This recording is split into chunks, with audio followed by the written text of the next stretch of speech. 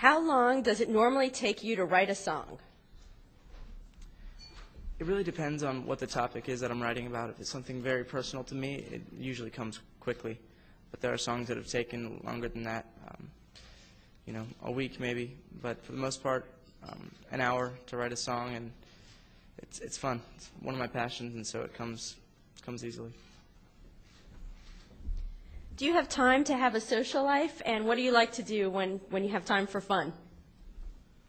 When I have time for fun, I'm big into sports. So golf, like I said, we have a softball team when we're on the road, so we play a lot of softball as well. But yeah, we definitely have a lot of time just to go and watch movies and hang out. And we're each other's best friends, Kevin, Joe, and I. So we have a good time together, and we enjoy each other's company.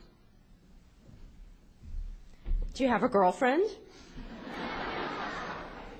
I'm trying to figure out who asked this question. I'll give you a hint. It came from somebody who put a lot of hearts on their phone. Yeah. I do not, actually, so.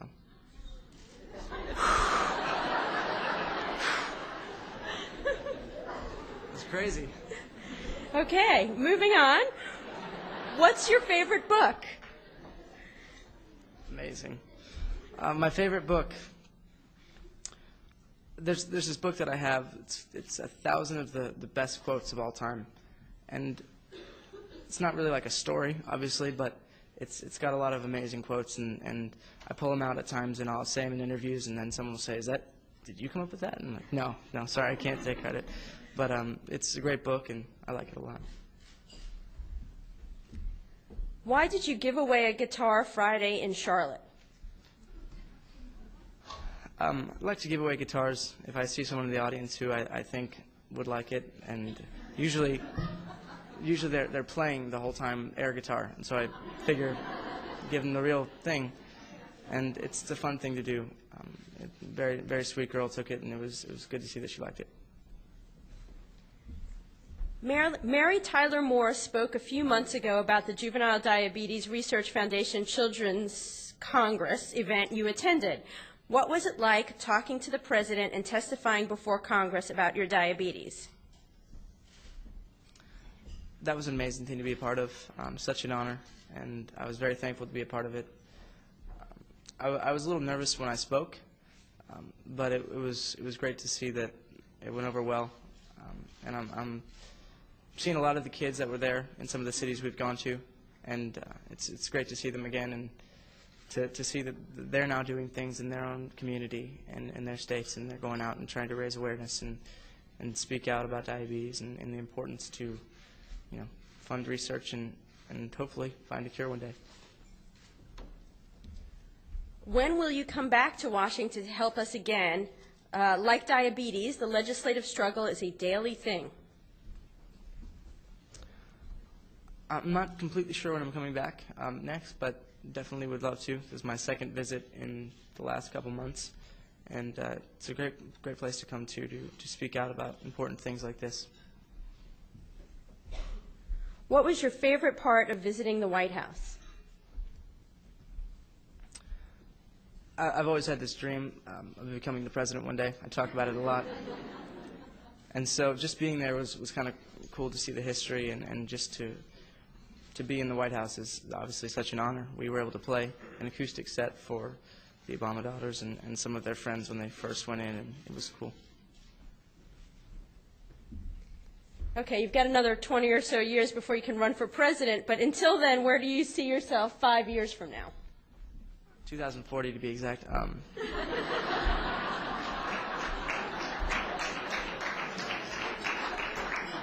We sell bumper stickers at our concerts, say Jonas 2040, so go pick one of those up and you can start the campaign.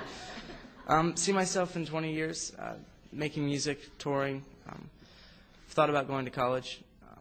Obviously right now our schedule is a bit busy, but that's something that I'd love to do as well. But just enjoying this ride that I'm on, and hopefully doing some more great things with diabetes. You've met a lot of famous people. Who would you most like to have dinner with?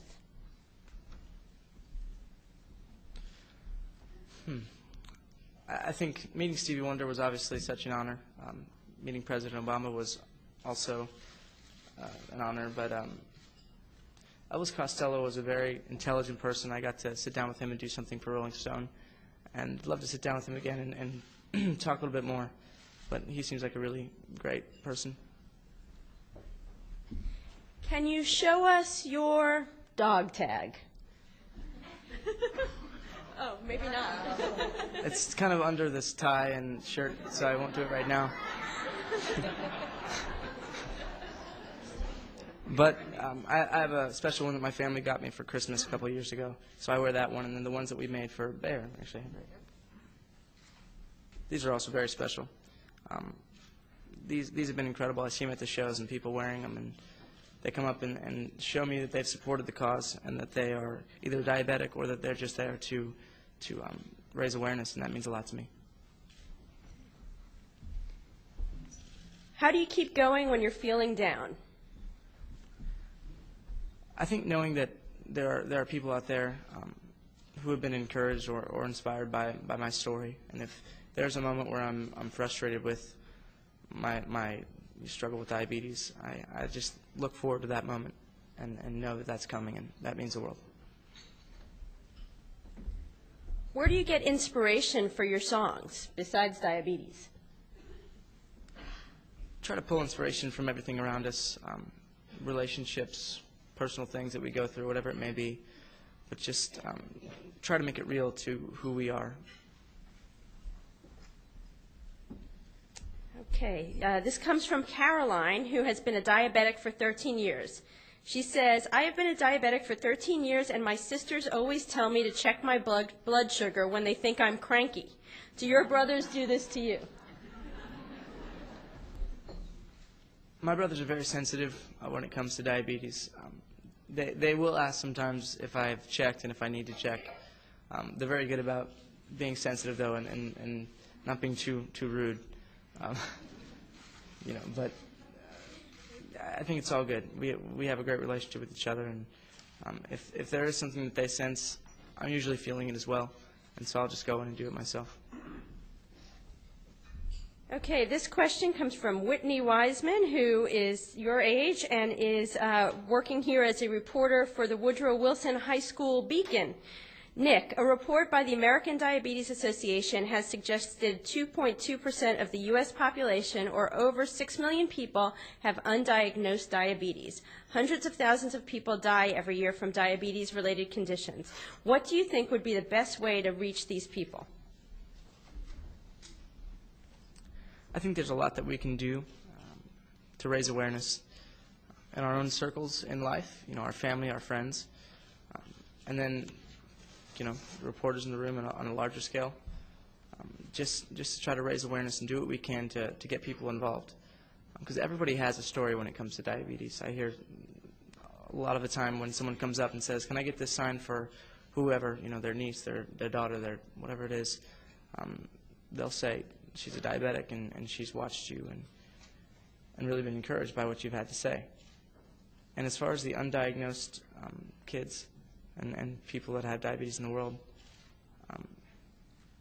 if you can, go check it out. If you start to see the symptoms that I've talked about, being thirsty, losing weight, having kind of a bad attitude, go to your doctor and check it out and see what the deal is, because you never know.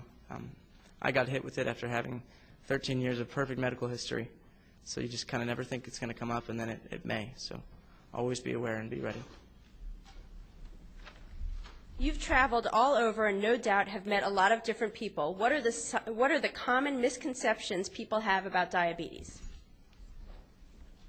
I think some of the misconceptions are just that some people think they know what you can and cannot have.